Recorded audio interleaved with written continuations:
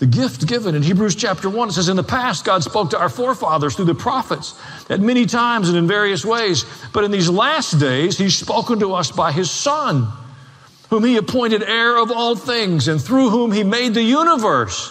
The one that's watching over us, the one that went to the cross, made the place. And the revelation that Jesus brought wasn't just a revelation of how to keep the rules better. It said in the past, God's spoken to us in many ways. He used a donkey. He's used signs and wonders. He's used the prophets. But in these last days, he sent his Son. What's the one revelation a son could give that no one else could? He could help us understand God as Father. God is Father.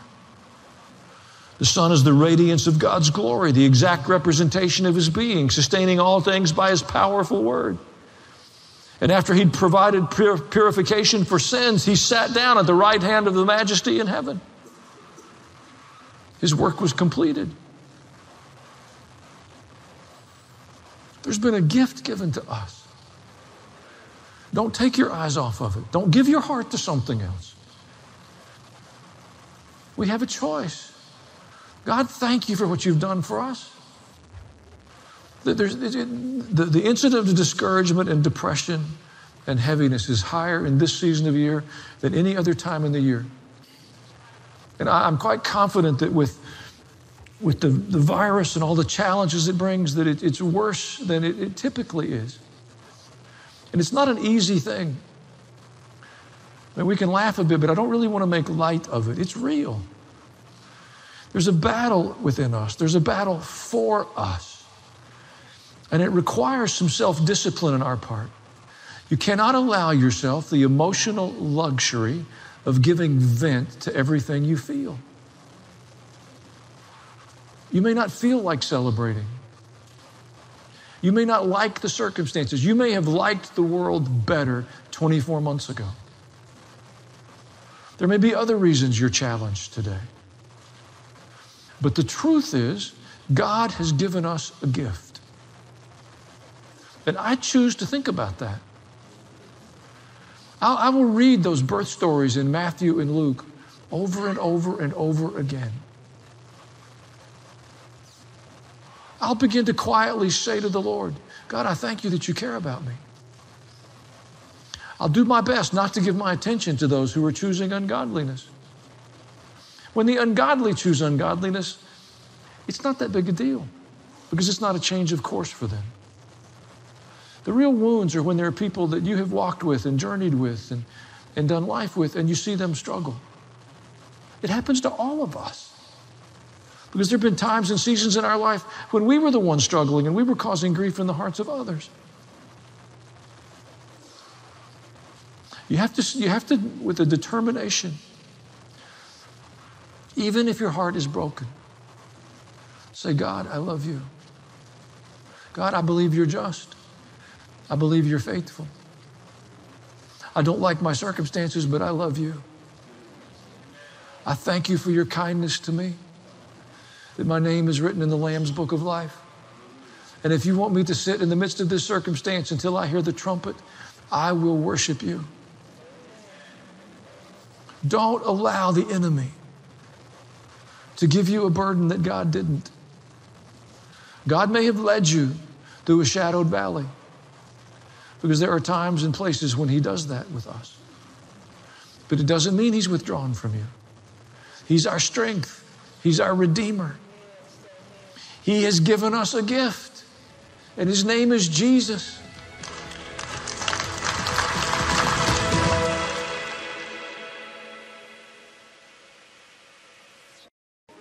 In Acts chapter 1, Jesus ascended back to heaven.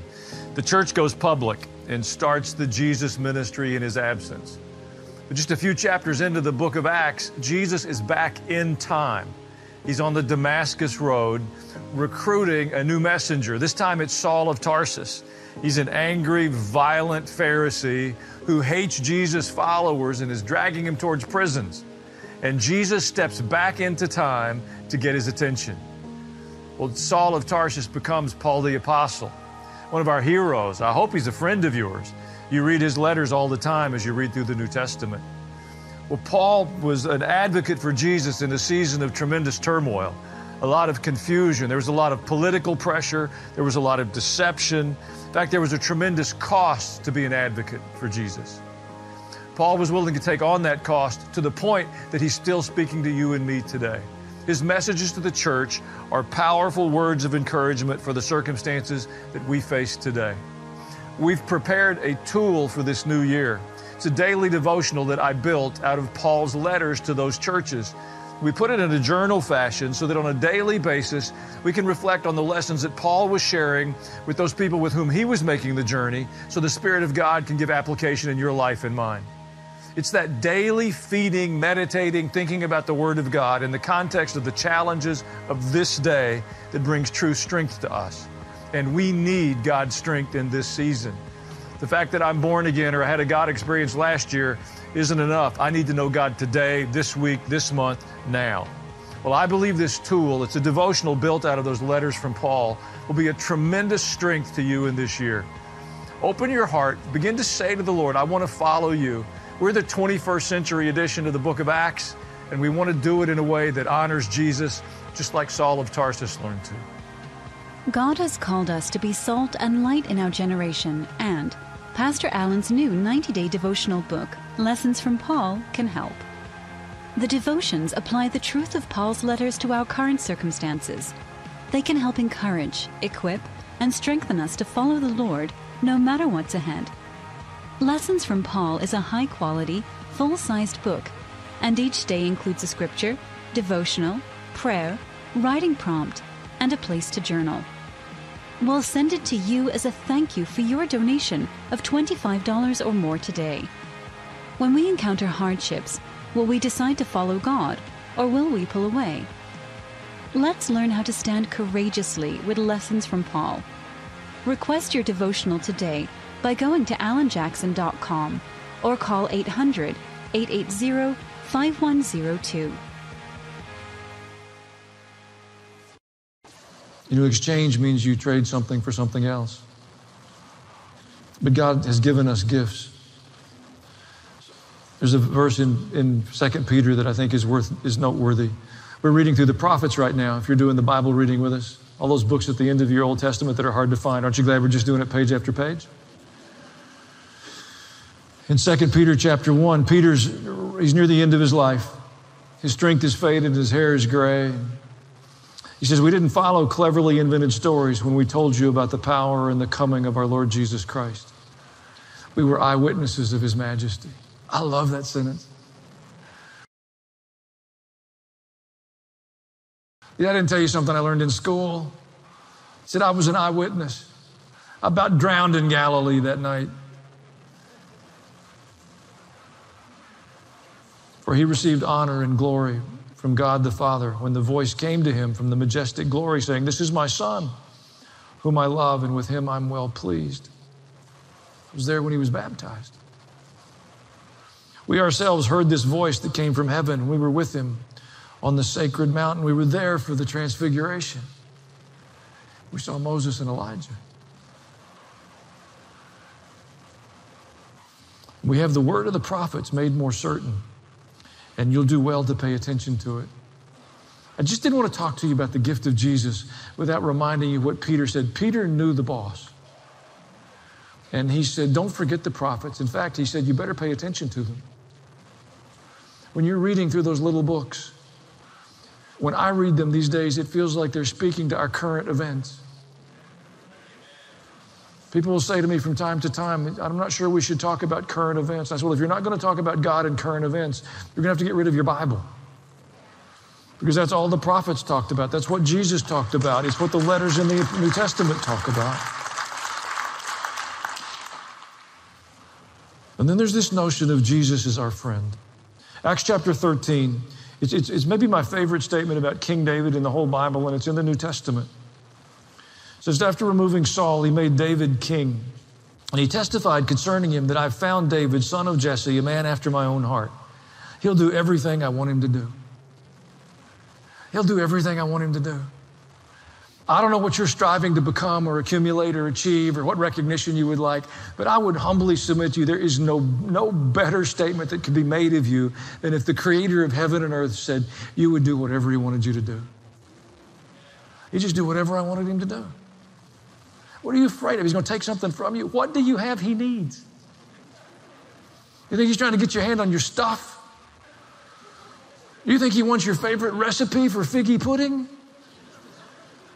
What exactly is it? I've lived with that. I thought, oh God, I couldn't serve you. I'd have to give too much up. Exactly.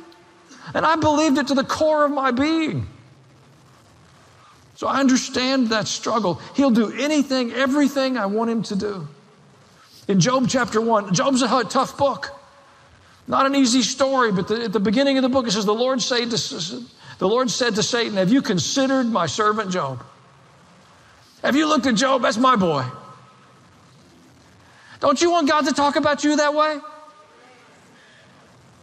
You know, we struggle so much to own the Lord, own our faith when we're outside of church. Are we willing to be Christian at work? Are we willing to be Christian when we're with our friends? Are we willing to be Christian when we're at the ball fields or when we're recollection? Don't you want God to say, that's my kid right there. That one over there. That's that one. Have you seen my servant Job? All of a sudden I'm thinking, maybe I'm going to stand up for the Lord a little more straight.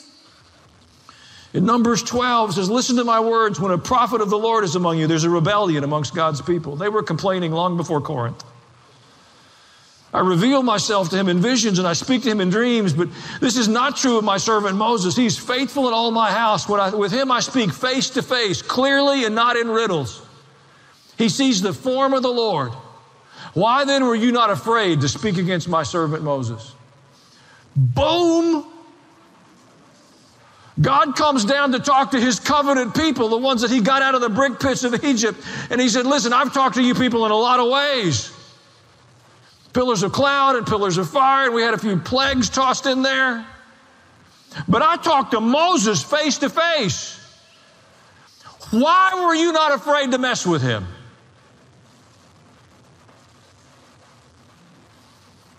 Next time you're suffering from injustice, just quietly run that tape over in your head. Oh, if you knew my boss. You back up. Don't make him come for you. Do not make him come for you. It won't go well. We're children of the King. We don't have to be angry. We don't have to be vindictive. We don't have to be filled with hate or panic or fear. God is watching over us. Something better is ahead of us. We'll walk through some difficult places and some shadowed seasons, and it's not all easy. But we are friends with the King. Wouldn't you like to be? Revelation chapter 1. I love this verse. This is the introduction to that book that's so intimidating to many. It says the revelation of Jesus Christ. That's the theme of the book. It's a revelation of Jesus. You know he came in Bethlehem. You know the story. Well, Revelation tells us what it's going to be like when he comes the next time. And he's coming for you and me. It's a rescue mission. He's coming. Don't be afraid of Revelation. It's a revelation of Jesus Christ, which God gave him to show his servants what must soon take place. Remember in Acts chapter 1 when the disciples are asking about when the kingdom's going to be restored to Israel, and Jesus said, it's not for you to know the times or the dates that the Father has set. It's none of your business. That's God's business. Well, now at the beginning of Revelation, it says it's a revelation that God has given to Jesus to show his servants what must soon take place. And Jesus made it known how? By sending his angel to his servant John.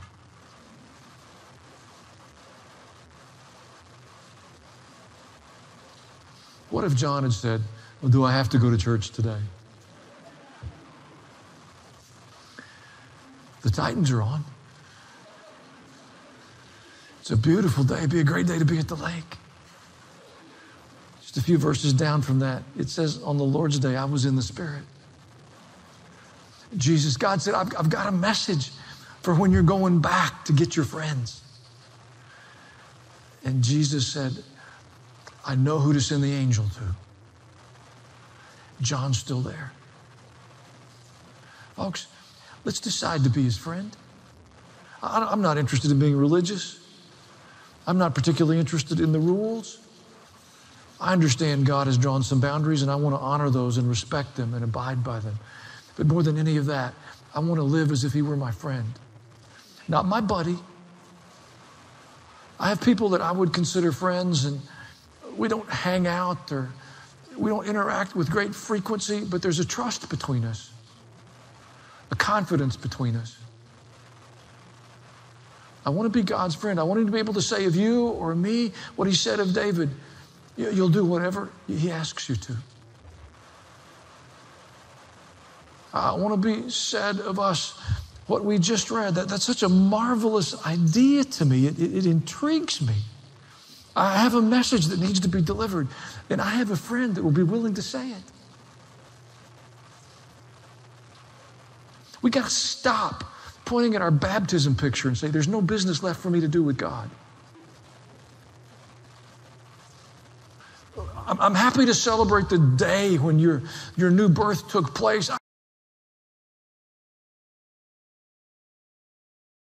One day we will stand before the judge, and you want to be prepared.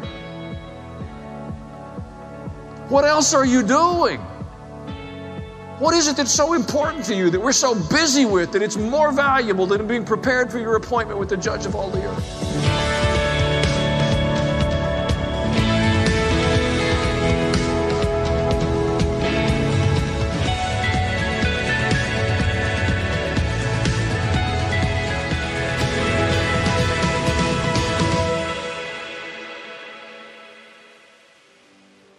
It's good to be with you again. Our topic in this session is listening to God. You know, the primary characteristic of God's people throughout Scripture, both Hebrew Bible and New Testament, is that we listen to his voice. Jesus said, "My sheep know my voice." In Hebrew, it's an ancient language. You add emphasis by duplicating. In Hebrew, it says, "Listen, listening," or "turn your ear and listen." The paying attention to the voice of God, understanding that he's inviting us towards him, changes everything in our lives. The goal is not just to be born again and sit on our good intentions. It's to understand God's invitation for us today. The reason that matters is we're living in the midst of a season of incredible turmoil. Change is swirling around us. And if your primary input is the news media, whichever source you choose, you'll be confused. Grab your Bible and a notepad. Most of all, open your heart. Let's listen for what the Lord has for us today. And it's really still in my heart, this God bless America. We need the blessing of God upon our nation. And folks, that's only coming because of the voice of the church. I'm telling you, we're not defeated. It doesn't matter what your adversaries say about us or what those that don't believe in God think or what they posit, or who cares? He's the creator of heaven and earth and everything that's in it. And his blessings will change our future. But it begins with us and our willingness to listen and respond to God. And we haven't been great at this. We've imagined we could secure our futures through our hard work and our intellect and our cleverness, and we could use the same systems that the secular people were using and craft a life for ourselves that would be fulfilling. It's deception. We're children of the King, and we have a different playbook. We have a different set of values. And I want to start with a component of that we don't like to, maybe isn't talked about a great deal, but that God is judge of all. And one of the reasons we serve him is we know that one day we will stand before the judge. That's not a threat, it's a promise. You want to be prepared for that. It's not a day of dread, it's a day of anticipation. I seem to be able to remember at least one time in my academic career where I went to class prepared. I can't say it happened frequently, but I can remember at least one time, and on that one occasion, you went to class with anticipation. Call on me, I read the assignment. Aren't you going to take up our homework? You know, the rest of the days you're in the back of the class trying to hide under the desk. But one day we will stand before the judge, and you want to be prepared. What else are you doing? What is it that's so important to you that we're so busy with that it's more valuable than being prepared for your appointment with the judge of all the earth? And please, I'm grateful that you're born again, that you've experienced the new birth. It's essential, it's necessary. But please don't imagine that's the only question on the test. We want to be prepared. Not my idea. Matthew chapter 25. Jesus is teaching. When the Son of Man comes in his glory. I love that phrase. We really have very limited information about Jesus in all of his glory. We know him as a baby wrapped in swaddling clothes in a manger. I mean, they put him in a barn and a feed trough. We'll look at a verse in a moment. When the glory of our Lord is made visible, it will cause the sun to look diminished. Do you think about the Lord in his glory? With 10,000 times 10,000 angels? We get wide-eyed because he could walk on the water. Folks, he made the water. Can you imagine seeing him in all his glory? And him calling you friend. When the Son of Man comes in his glory and all the angels with him, he'll sit on his throne in heavenly glory. And all the nations will be gathered before him. And he'll separate the people one from another, as the shepherd separates the sheep from the goats. And he'll put the sheep on his right and the goats on his left. And the king will say to those on his right, "Come, you who are blessed by my Father, take your inheritance, the kingdom prepared for you since the creation of the world." I remember years ago, I don't remember the lesson, but I remember the title, Avoid the Goat Line. That's just not the line you want to be in. And they're not going to ask to see your WOC membership card. Or if you were registered in our children's ministry so you could check in your kids. It'll have everything to do with the person of Jesus of Nazareth and your relationship with him. How you've conducted your life in relation to him. That appointment is before every one of us. The scripture says that we all have two appointments. Death, and after that, judgment. And you won't be able to sense to substitute. You won't be able to blame another person. It won't be the president's fault or your husband or your wife or the kids or your parents or your boss. We have those appointments. There's a phrase that gets bantered around quite a bit these days. It's not new, but it's kind of been reintroduced again. You want to be on the right side of history. History is a human construct. We write history. History is constantly being rewritten. We're watching it again. But the judge of all the earth will ultimately determine human history. It's not a mystery to him. He knows the ending at the beginning. He knows the precise moment when our Lord's going to step back into time. And that eastern sky will be lit up. And I want to submit to you. You want to think about this. You want to meditate on it. You want to live towards being on the right side of this history. There's a whole bunch of metaphors in the New Testament. The sheep and the goats we just read. The broad gate that many will enter in. And the narrow path that few will travel. That's the path you want. I'm telling you, if the majority of the people are moving in the same direction you're moving in, you have reason to be concerned. Your views and perspectives should not be shaped by the broad majority. Say, well, all my friends are Christian. I doubt it. The statistics are wrong. Half of our population can't be born again, or we would be different. We wouldn't be sacrificing thousands of children a day if there were tens of millions of people born again in this nation. We wouldn't be tolerating the stuff we're watching.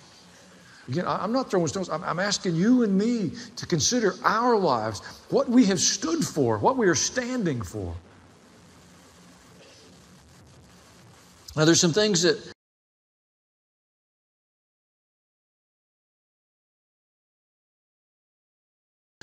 there's two buckets, and I don't have a lot of time, and we're not going to dwell on any of these for long, but I put them in two buckets because they're slightly different.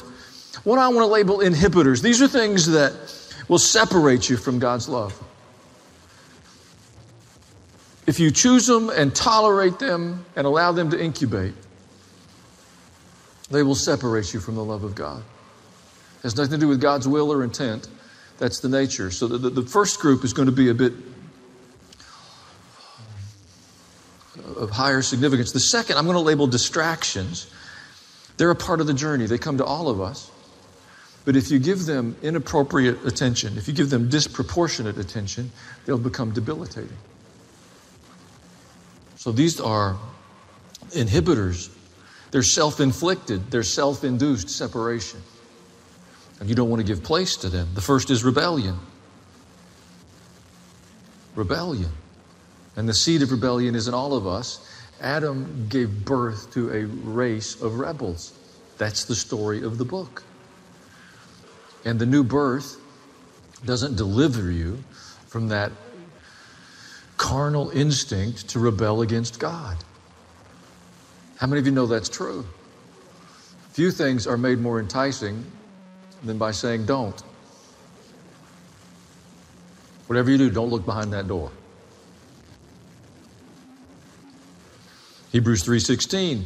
Who were they who heard and rebelled? Were they not all those Moses led out of Egypt? The people, the generation that are held out to us as the greatest generation of rebels, the Exodus generation, are the generation that saw firsthand more dramatic evidence of the power of God perhaps than any generation in human history. They saw the plagues visited upon Egypt. They saw the Red Sea parted. They ate manna from the ground. They picked up off the ground. They drank water that came from the rock. They saw Moses on the mountain. I mean, they followed a pillar of cloud and a pillar of fire. They had a consistent demonstration of the power of God, and yet they chose to rebel. It should give us pause. We live in the midst of the greatest blessings of God that any generation of people have ever known. There's never been another generation with the freedoms and abundance and blessings that you and I have known. And we didn't cause them, and we didn't earn them. We have benefited from them. And if that generation could rebel, I would submit to you, we can rebel. With whom was he angry for 40 years? Was it not those who sinned, whose bodies fell in the desert? To whom did God swear that they would never enter his rest, if not those who disobeyed?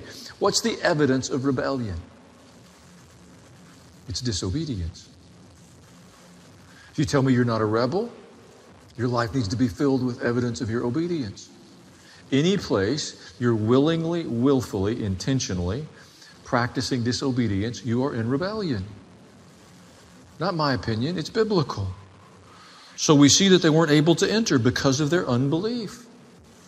Disobedience is fueled by and multiplied unbelief. If you want your belief to grow stronger, start being obedient to the truth that you know. Listen to the language. It says they rebelled, they sinned, they disobeyed, unbelief. The words are startling. They heard, they were led out, they were angry, their bodies fell, they never enter his rest, they were unable to enter. I don't want to be in those categories. So rebellion, you don't want to tolerate it. Do not tolerate it in your life. Secondly, self-righteousness. It's an inhibitor. There's only... In Ephesians 2 in verse 8, it says, by grace you've been saved through faith, and this is not from yourselves. It's a gift of God. Not by works, so that no one can boast. We are God's workmanship, created in Christ Jesus to do good works, which God prepared in advance for us to do. Righteousness is kind of a fancy religious word, the ability to stand in the presence of God without fear, guilt, or shame. You're going to stand in God's presence. You will. So it's really important to know how to do that in righteousness. No fear, no guilt, and no shame, because you don't want to stand there guilty. It will not turn out well. So it is a very important question. How do I achieve righteousness? And there are two pathways. You can seek to establish your own. I'll do it myself. Me do it. And it means you're going to keep all the rules for holiness and purity according to God's principles, not your own or the current cultures. Not politically correct rules, by God's standards. Now here's the challenge. You have to keep them perfectly, because if you fail in one point, you're guilty of the whole thing. None of us can do that. So the alternative is the gift of righteousness.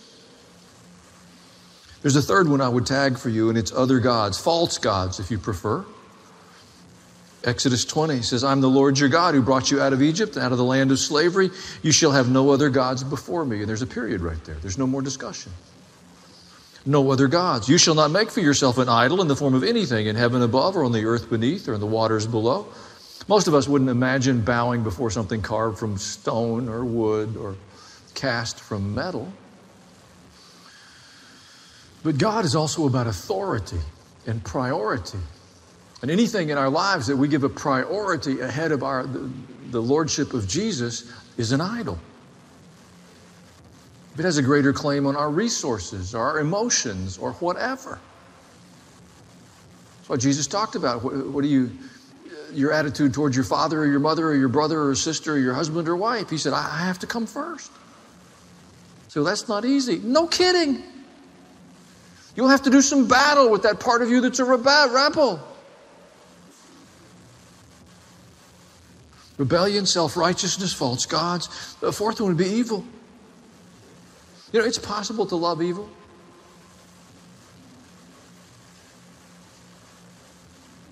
Psalm 52, you love evil rather than good. Falsehood rather than speaking the truth. You love every harmful word. Oh, you deceitful tongue. Surely God will bring you down to everlasting ruin. He'll snatch you up and tear you from your tent. He will uproot you from the land of the living. That's in the book of Psalms. We have to guard our hearts, folks. Don't practice deception. Just don't do that. Just don't give yourself to that. Don't be tolerant of that. Don't encourage that.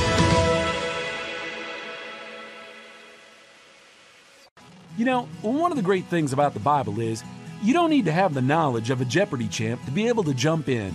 Just a quick review of the story, and boom, you're right there with it. And sometimes it's those of us who think we know everything about God's story that are the ones who really need the review. So, as a way to help all of us, we're going to recap the entire story so far in under 60 seconds. 60 seconds, you say? Impossible! To which I say, well, maybe, but let's give this a shot. Okay. Go. The story starts at the beginning of the whole enchilada, when God spoke the universe into existence, including creating the world's first man and woman. At first, life was perfect, but soon after, these folks and their kids and grandkids decided they didn't want to live the way God had told them to, and pretty much everybody on earth got into some kind of evil or another. So God decided to hit the reset button and wiped out all of Earth with a flood, except for a man named Noah and his family. The population started to grow again, and eventually God chose a group of people to start a new nation called Israel. Israel went through some pretty rough stuff early on, like being slaves in Egypt, but eventually God rescued them and brought them into a giant piece of land God had promised to them. Later, God raised up a king named David to rule Israel. David was an amazing guy, helping people live the way God wanted. The people of Israel were united and living at peace. But when David's son Solomon became king, he sort of forgot about God and started to worship other gods. As you can imagine, that was about to spell great trouble, not only for Solomon, but for all of Israel. Hey, the truth is the Bible is intimidating. 66 books written over a long period of time, dozens of authors, different cultures, words we don't know how to pronounce, places we don't know where they are, and we're supposed to understand it. Most of us have just given up. Well, I built a tool to help. It starts with a timeline, 12 points that'll arrange the whole Bible for you in a chronological way so you'll know where Abraham fits in relation to Isaiah. It'll help you. Then I found some crazy talented illustrators to do some whiteboard drawings along with it to make it not only accessible, it makes it kind of fun. You can do it as an individual study. You can do it as a group. You can do it with your kids or your grandkids. You can get your softball team together and do it. You can get your neighbors around a kitchen table. Hey, churches are struggling a bit. You're the church. You and your Bible. Open your heart. It's the Whiteboard Bible. It'll be a blessing. The Whiteboard Bible Study makes the Bible easy for anyone to understand. And those who donate $100 or more today can request the complete set, which includes 3 DVDs with fun illustrations and 3 guidebooks. The Whiteboard Bible Study is a great resource to go through on your own or with a group of friends. Request yours by going to alanjackson.com or by calling 800-880-5102.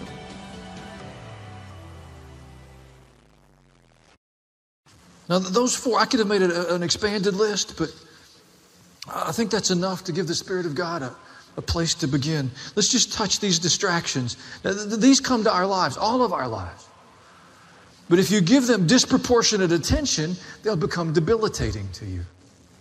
Failure. Failure is part of the journey. It is. You learn to walk by falling on your face a lot. And your parents videotape it and play it over and over and over again. It's cute. They call it learning. As you get older, we don't like to learn that way. You're going to make some mistakes. You'll make some as a Christ follower. You'll have the enthusiasm and the exuberance of that youthful season in your journey. And then you'll have the caution that comes as you gain a few scars, and you'll need the help of the Holy Spirit to help you overcome the caution so that you don't retreat.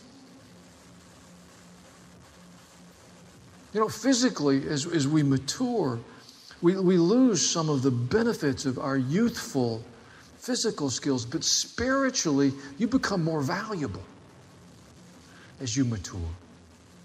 Your experience, and it's not about chronology. You can be an old person chronologically and be a baby in Christ, or you can be a relatively young person and have some spiritual maturity. David had more spiritual maturity when he heard Goliath than anybody else in the whole Israelite army. Failure is a part of the journey. Inconsistency. Peter and James and John and the whole crew. But they weren't sloppy with their inconsistency. They go, oh, you know, no big deal. I mean, they had a major fail when their friend needed them the most. They didn't do well. But you find them in short order standing before the same Sanhedrin that orchestrated Jesus' death. And when they said, don't ever mention his name again, they said, you do what you have to do, but we'll be back there tomorrow with the same message. They weren't sloppy with their inconsistency. I'm a little weary with the sloppiness with which we deal with our inconsistency. It should grieve us to the point that we say, never again. I believe in repentance and restoration and restitution. That's not an excuse for being casual. Failure, inconsistency, sin. We're going to struggle with sin. Hebrews 12:4, in your struggle against sin, you haven't yet resisted to the point of shedding your blood. It doesn't say you're not going to resist sin. Whose sin was Jesus resisting? Somebody else's. And you and I will struggle not only because of our predisposition to sin, we will struggle because we live in a sin-filled world. That's not fair. Ta-da! You're right, it's not.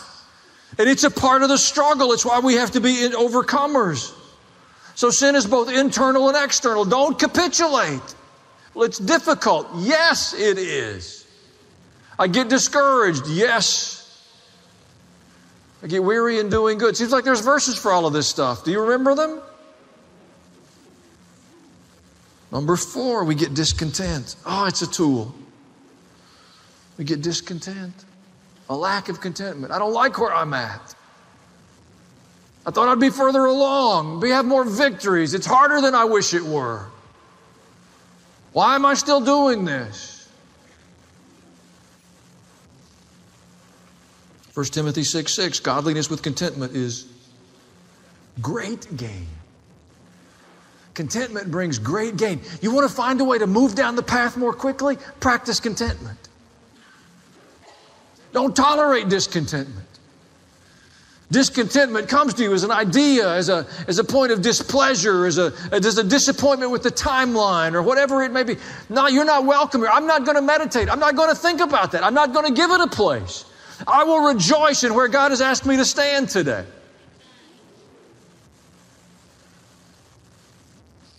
You don't sound convicted. Convinced is the word I was looking for. Failure, inconsistency, sin, discontent, injustice. It's not fair. Bingo. Psalm 73, verse 2, but as for me, my feet came close to stumbling, my steps had almost slipped. I was envious of the arrogant as I saw the prosperity of the wicked. You're looking in the wrong place. Wicked people are going to have good things happen to them. Stop watching. They're not the judge. but it's not fair. You're right. I'm amused at people that talk about fairness and justice apart from the truth of God's Word. There's no such thing. Human beings aren't just. Have you read history?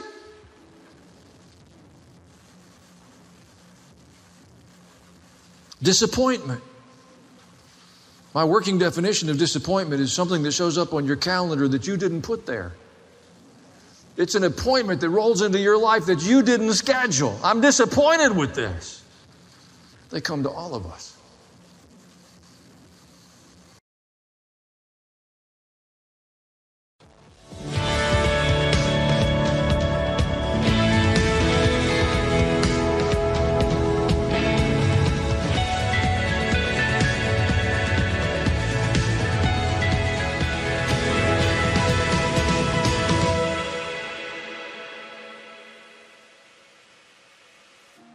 It's good to be with you again.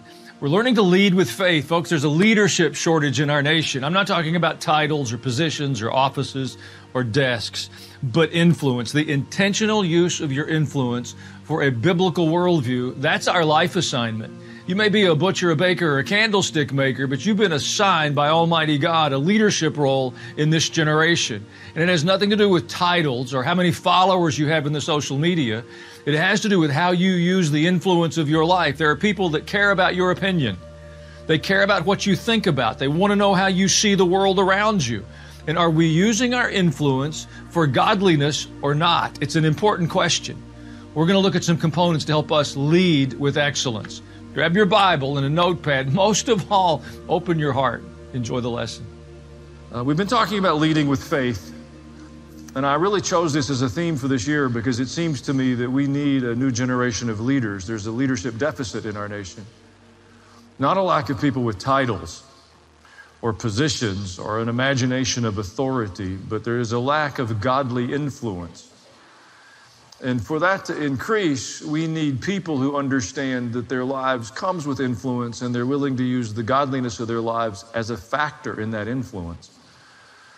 So that character becomes a key component of our leadership, not our talent, not our gifts, not our physical skills or abilities, our intellectual acumen or the resources we can accumulate, but the formation of our character. It will change the people around you. It will change how you interact with people. It will change the quality of our homes, our communities, our schools, our congregations, and ultimately our nation. It won't start from the top down. It will start in our homes. So I'm not encouraging you to learn how to gather stadiums filled with people or hundreds of thousands of followers on media platforms.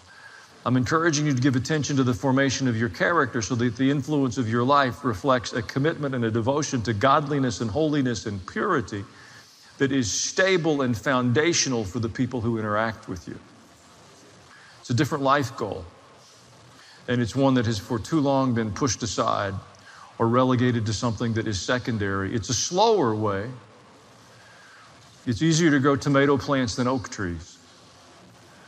And if you're going to see to the formation of godly character, you'll have to defer some things in your life. You'll defer gratification. You'll defer some things. But it's worthwhile. And so we're taking a few weeks to try to understand that a little better. We've talked about the value of remembering the deliverances in our lives, maintaining a good news list. Both a personal list, those times in your life when unquestionably, unmistakably, God has shown you grace and mercy and kindness. He brought freedom or deliverance, or He opened a door, or He, in some way, you can say that outcome was better because something happened beyond myself. You want to maintain that list. You want to give attention to it. You want to recite it. You want to live with it. You want it to become a part of your present and not just some occasional visit with your past.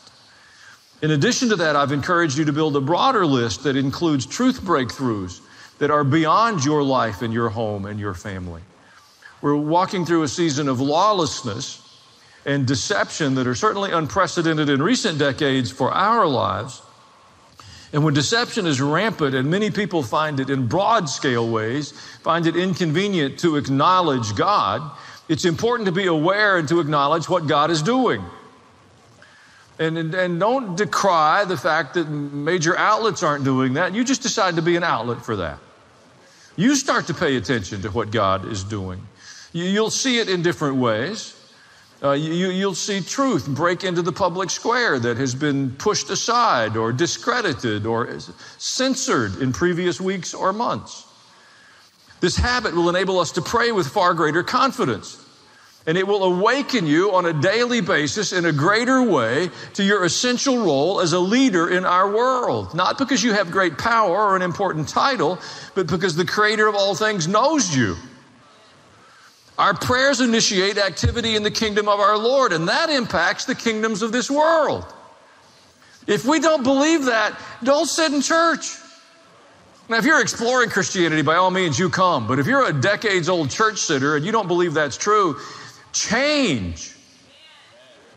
It's important.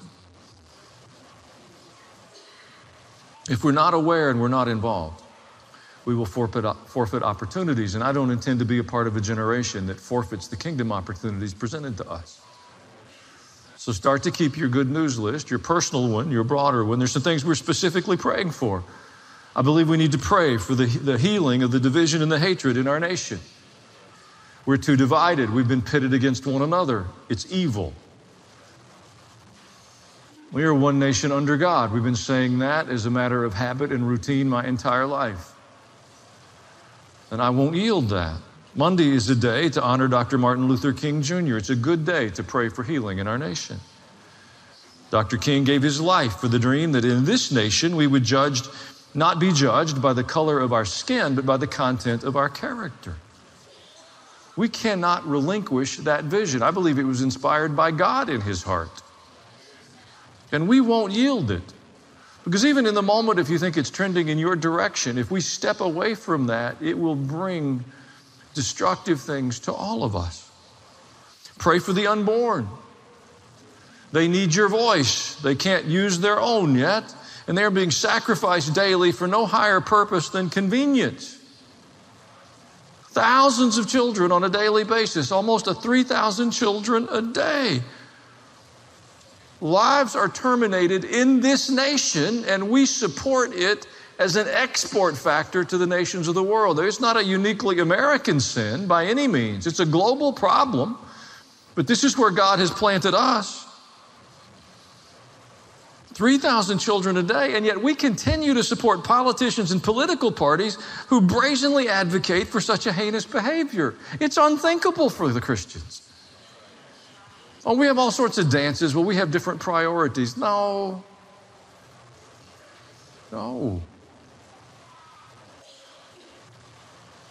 Pray for leaders who fear God and protect our country. It's an important prayer to pray. It's not about political parties or particular politicians. Pray for those in authority over us. It's a biblical assignment. But our borders have to be secure, or we will forfeit our freedoms and liberties. That's not even a question. It's a reality. We become more vulnerable with each day. We become more vulnerable in Middle Tennessee or wherever you're listening. Each day that passes and our borders remain open. And they are open. As many as 2 million illegal people flooded into our nation last year. That is reported to us, and we're coming to understand the reporting that comes to us is a little fuzzy. And now it's openly being discussed, not as a part of some voting bill. It's being discussed apart from any legislative action, just as a fiat of people with authority, that non-citizens be allowed to vote in our elections. It's unimaginable. Why wouldn't we just send ballots to China? Or South America or Africa or wherever else? And if we're going to do millions of illegal immigrants and allowing them to vote will end the rule of law in our nation. It'll be finished. Wake up, pray, don't be angry. Now, on the other side of this equation, there is consistent good news. Day after day, week after week, we see it break into the public square. You know, for 2 years now, we have been enthralled with the discussions around COVID-19. It's real. I've done enough funerals. It's real. I'm not suggesting it isn't. But COVID-19 information is far more available, and misinformation is slowly being revealed day after day and week after week. That's good news, because it gives us better tools to navigate with, to make decisions with. The hospitalization and death rates have been over-reported. That's very good news. Again, not to be reckless or calloused or casual. We need to be prudent and wise, but it's good to know. The CDC this past week said that the cloth masks that have been so much advocated are not helpful with the virus. That's good news to have back in the public square. Not very many weeks ago, you'd be censored for such reckless statements. I would submit we need to pray. There's too much government money in healthcare. I understand the advantages, the cost advantages. We prefer it to be free. But if our healthcare is predominantly supported by government money, there is tremendous temptation to manipulate the truth in order to keep the money. And the pressure's too great. I'm not indicting anybody. I'm telling you, folks, it's a slippery slope. Let's accept responsibility for our well-being. The government is not God. It's an idol. They cannot secure our future. The notion that we would all have the same thing is not a good promise from the government. It's a diminished life. If the government were in charge of flowers, we would have one color. God made them, and we have an infinite variety. You can trust Him. We haven't known Him. We have stood at a distance from Him. He's moving in the earth. He's awakening His people. It's an exciting time. It's a time filled with opportunity. Begin to maintain your lists. Pay attention. Learn to think.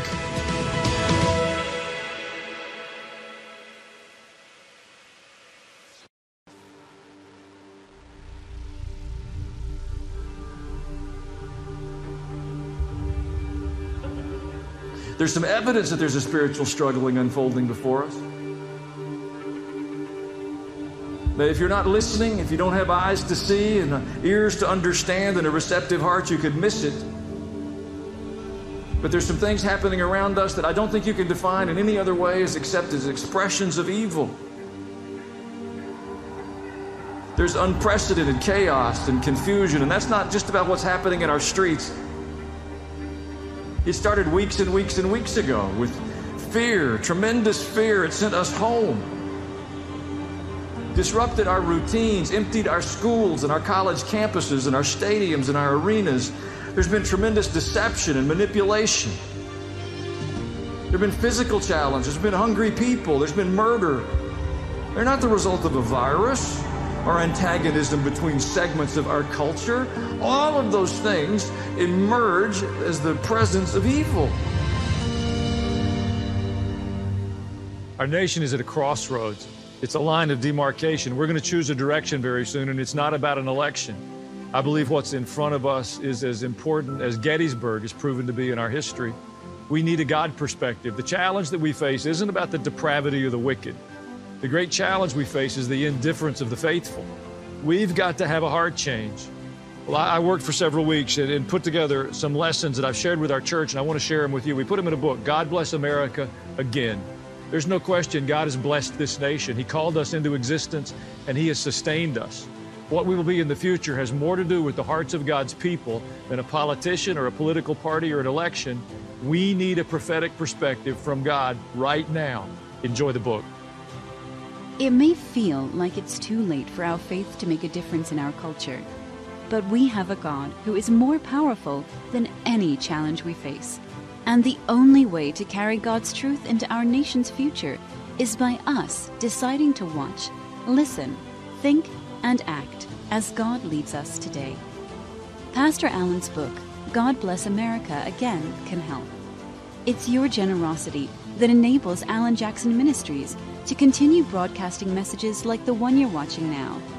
So today, when viewers donate $25 or more, we'll send you God Bless America Again, the book. Read the book and let it encourage you to boldly stand by your faith where you live and work. Request yours when donating today by going to allenjackson.com or by calling 800-880-5102.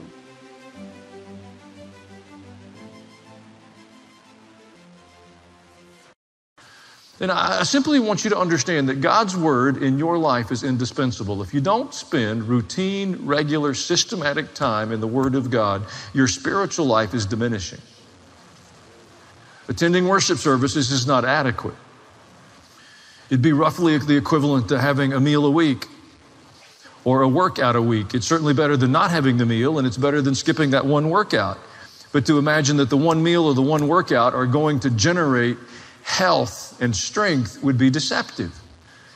And we need regular investments in the Word of God. You won't understand it all. I don't understand everything I watch on the evening news. I'm quite confident if I watch a sporting event that I don't understand everything I see, but I take the benefit from the part I do understand.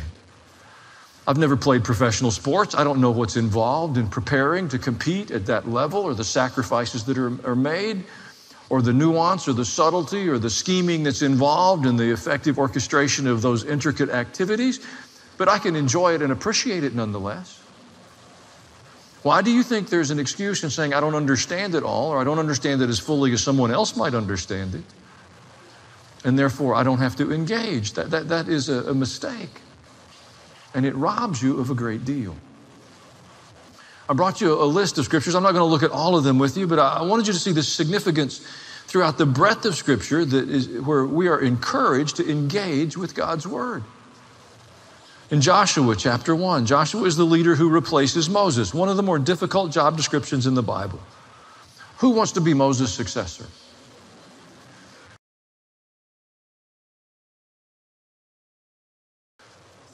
I mean, come on.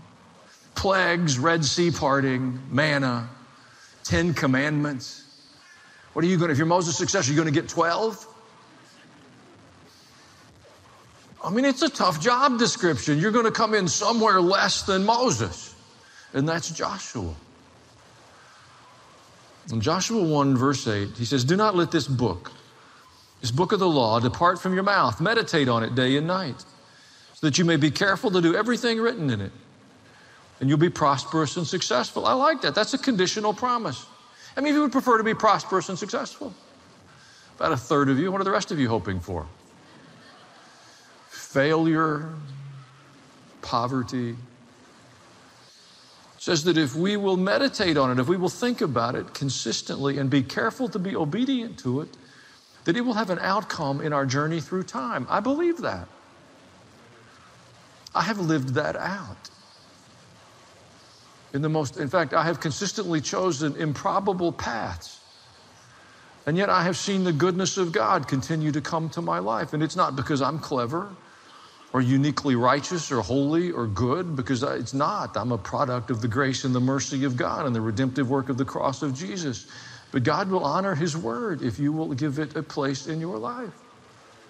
So I'm not sure I believe that. That's the point. I have commanded you, He said, be strong and courageous. Do not be terrified. Do not be discouraged, for the Lord your God will be with you wherever you go. The second, verse 9, is as important as verse 8. He said, I've commanded you to be strong and courageous. The church is going to need strength and courage. If your faith is not affiliated in your thought process with strength and courage, begin to implement a change. And then He gives us some warnings. He says, don't be terrified. Don't be discouraged. If He's warning us against that, in the context of your faith, there will be terrifying things and discouraging things. And if you don't understand that your faith fits into the portfolio of terrifying things and discouraging things, when you're terrified or discouraged, you won't have faith as an asset. It won't be a resource available to you. But if you've begun to think about it and prepare yourself for it and understand, this is what my faith was built for. When Goliath is bellowing his challenge at me and threatening my future, I have an answer for him. And it's not about a javelin or my sword skills or the armor that I put on that was fashioned by the armor bearer. It's because of the covenant I have with Almighty God, and Goliath is going to come down. But you build that before you hear Goliath. It's what Joshua is telling us. Don't be terrified. Don't be discouraged, for the Lord your God will be with you wherever you go. So begin to build a good news list. He's been with me here and here and here and here. I have known him in all of those places, and I trust him today. It starts with thinking about God's word. Look at Hebrews chapter 4. This is New Testament. The word of God is living and active. It's not dead history. It's a living thing inspired by the Spirit of God, sharper than any double-edged sword. It penetrates to the dividing of soul and spirit, joints and marrow. It judges the thoughts and attitudes of the heart. One of the most difficult things to know is your heart. So many competing factors and different influences, and we need God's word to help us understand our own hearts. Look at 1 Peter chapter 1. You've been born again, not of perishable seed, but of imperishable, through the living and enduring word of God. There is something about God's word that will reach into your life beyond time. Peter makes the comparison in the next sentence. He says, men are like grass, and their glory is like the flowers of the field. It's just here for a moment and gone. Subject to temperature or precipitation or humidity. But the word of God, he said, is living and endures. Spend some time. What are you giving yourself to? I don't have 40 minutes to read. Really? Really? I bet if you turned off the social media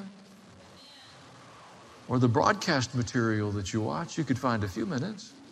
Not forever, just for a little window of time. God's word has a value that we struggle to attach to it. We think of it as intrusive and cumbersome, maybe even loathsome. I want to skip down to the passage in Matthew 13. Jesus is teaching the parable of the sower. Remember that? It's a man who went out to sow seed, a farmer or somebody that wanted to sow seed in their garden, and they sowed it indiscriminately. They didn't till a patch of ground. They just cast the seed about. Kind of like you're hiding Easter eggs for toddlers. There's not really any hiding. You're just going to throw them across the yard, and there's going to be a human vacuum cleaner coming. Well, that's kind of the imagery of this farmer. He's just going to randomly sow the seed, and there's 4 different locations identified in the story. And now Jesus is going to explain it to us. And what I want to draw your attention to is the antagonism towards the Word of God. The adversarial nature that exists between you benefiting from it. Listen to what the parable of the sower means. When anyone hears the message about the kingdom and doesn't understand it, the evil one comes and snatches away what was sown in his heart.